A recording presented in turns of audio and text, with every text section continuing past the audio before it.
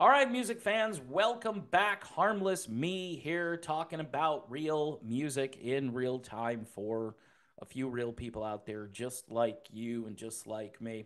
All right, before I get going with this video, I've been talking about this album even before I got a copy of it. Killer Kings, Burn for Love. This sounds like Whitesnake, Journey, Night Ranger, and Queen. Yeah, the guitar work has a Queen thing going on. The singer is very David Coverdale ish. Um, just really well done, well written melodic rock. There's a tune called Higher. I just can't get the tune out of my head. If you're a radio programmer and you want to put something on the radio just to throw your listeners a curveball, and you've been playing, Don't Stop Believing 4 times a day, um, put this on. I don't see how you lose audience by putting something different on the radio. This is in my top 5 for the year. It just is that good. I sent a message over to my friend Alessandro Del Vecchio, who produced this album. For those of you who think Alessandro is just cookie cutter and does the same thing every single time, go listen to Killer Kings, Burn for You. Came out yesterday. You know what was cool? I got this on the day it came out, just like the old days when you would go to the record shop, of course. It was sent to me by Amazon, Amazon.com. You know, it's a love-hate relationship with Amazon. It's a business model that works, I hate to say. Speaking of a business model, the Journey business model is certainly under siege these days. Steve Perry filing a lawsuit telling Neil Sean and John Kane, you can't put those trademarks out there without my consent. And what's weird about it is the first reaction a lot of people have is why? And the first video I did where I went way off into the weeds and talked about how I'm not sure it's about, getting profits per se, or stopping John and Neil from earning revenue. I really think that this is more about throwing a wrench in the machinery that is Journey these days. Journey put out this great album, Freedom. I've had a few issues with some of the production values on the record, but I was told, hey, when you record in all these different locations and nobody's in the same room, you just don't have the vibe that you would have on a project like this, where I think everybody is together recording. You can thank, the shelter in place rules and the constant quarantining and the fear and all that stuff for why it may not have sounded as good as it could sound. I think somebody could probably tweak it and remaster it or do something to it. But with all that said, a pretty classic set of Journey music. A lot of people, though, of course, on the other side say, look, come on, Dave. This version of Journey, this isn't anything close to the days of Frontiers or Escape or even Raised on Radio for that matter. This is just kind of like a knockoff of what they used to be. And some of the critics, came out of the woodwork and said, this Journey song is kind of derivative of another Journey song. Okay, isn't that what it's supposed to be? I mean, you're listening to Journey. If you hear a song by Journey and it sounds like the Foo Fighters, right? You should be pulling off the road and wondering what the hell happened to Journey. I think fans expect Journey to sound like Journey. So it's kind of a dumb argument, but, Doobie Brothers, best example in my lifetime is when the Doobie Brothers came back and they had this song called The Doctor, and everybody was complaining, well, that sounds too much like China Grove. Okay. And your problem with that is, well, they're just not creative anymore. Well, when you listen to an album, a lot of songs on a particular album are derivative of each other. Hence, it's an album of material. Now, yeah, you can complain, they've already used that piano intro or that guitar riff and so forth. but it's like comfort food for the listener. They feel like, hey, this is what I expect this band to sound like. So Journey's putting out really good material, especially at this stage in their career. They don't have to put out music anymore. They really don't.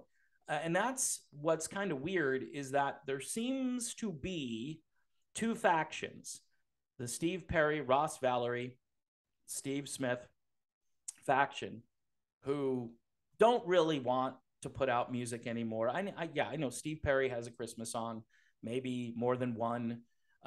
Maybe he's working on new material, but he's not in a rush to get that material out there.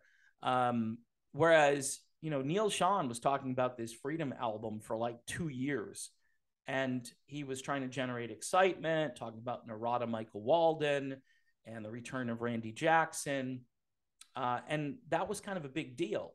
You had this new rhythm section, and some people were really excited about it.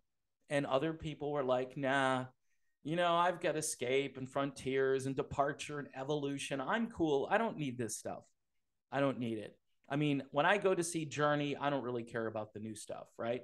And you know what? Unfortunately, that is the mentality. And part of that is because there's no support. The industry itself isn't going to support anything new by a classic artist like Journey. Now, they did cater to Chicago a little bit over the summer, and put one of their songs on adult contemporary radio, which was a shocker to me. And I'm thinking, you're going to put Chicago on there, but you're not going to put Journey on there. A lot of this stuff is political. Somebody knows somebody, and then, you play them the song and they agree, and it's a big network. And if you know somebody within the iHeart Radio kingdom, right, and you can kind of pierce through the darkness for one song for a little while, and they day part the song, which means they probably play it at 2:00 in the morning, and then they report it like, hey, we're playing the new Chicago song.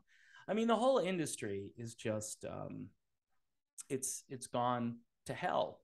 And Steve Perry, I think at this stage in his career, he just wants to make some money. That's what this is. The other premise that I have is he kind of wants to throw a wrench into Journey. There are a few comments out there on Twitter, which is what I call the Brown River. This is what one user on Twitter says, and I don't think he's artificial intelligence.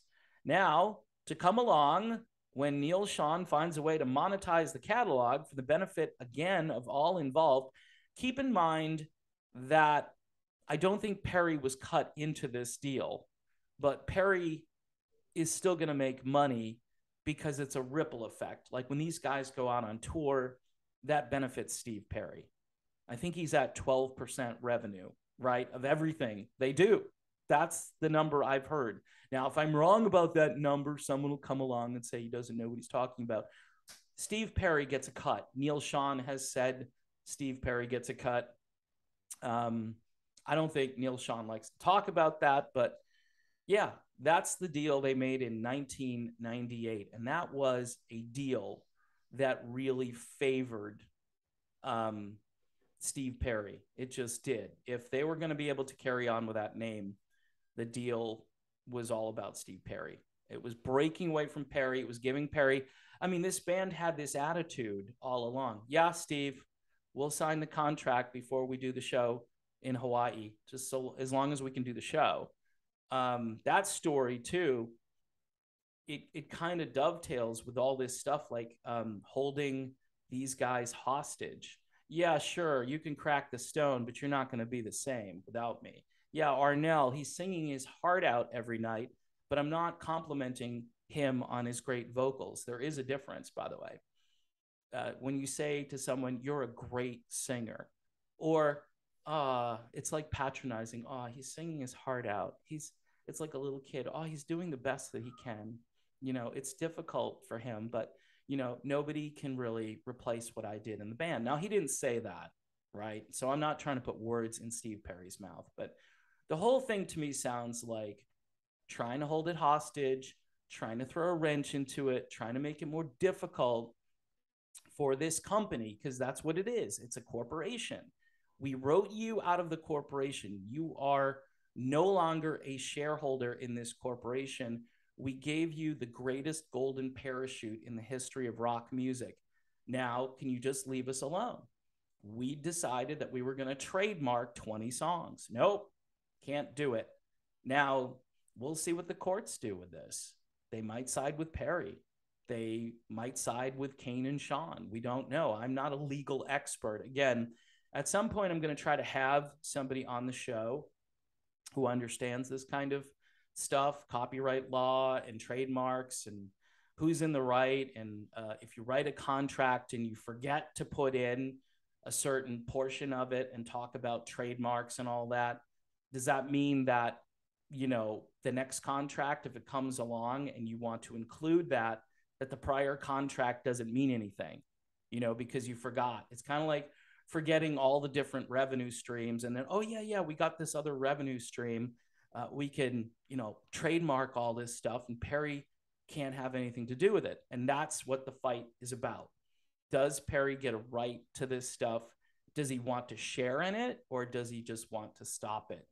See, I bet you these guys would be more apt to just settle with Steve, which is crazy, but they'd probably settle with Steve and say, look, if you want a portion of this revenue, that's fine. I'm thinking that they just discovered a new way to monetize the band, right? And Steve Perry doesn't want them to do it. So, all right. Everybody apparently likes these videos. They tend to go viral when I talk about the Journey thing. And I don't want to talk about it every day. I'm getting messages all the time like, yeah, I saw your video. Do another one. Like, okay, sure. Anyway, here are the Killer Kings. This is the best part of this video, sharing this amazing album with people who do like to move forward and hear new stuff. Burn for Love, courtesy of Frontiers Music. My buddy Alessandro Del Vecchio doing the production. He's such a good guy. One of the nicest people in the business, gets a lot of crap. But, you know, when he hits a home run, he hits a home run. This one here, you know, he's not singing on this record per se. He might be doing some background vocals. I think he's playing keyboards. Phenomenal record if you like Queen, Whitesnake, Night Ranger, and Journey. So there you go. If you're tired of the feuding and the fighting, you can go listen to Killer Kings. All right. I'm done, folks, and I will see you soon.